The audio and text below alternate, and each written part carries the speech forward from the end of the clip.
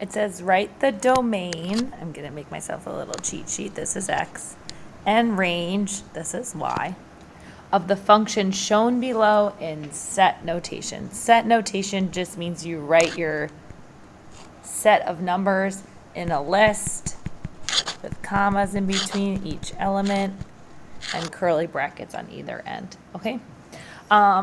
So the domain here, well, I don't really know. These are points, so I'm going to look at them on the graph and write down what they are. This one is -2, 5. This guy is 1, 0. This guy is 2, -4. This guy is 4, 5. And then, oop, that doesn't look like a 5.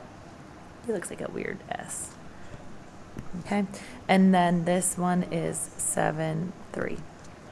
So I have all of these coordinates. I'm going to go ahead and put them into a table so that way I can organize who's in the domain or the X and who's in the range or the Y. So I'm going to transport these coordinates from the graph into my table, okay?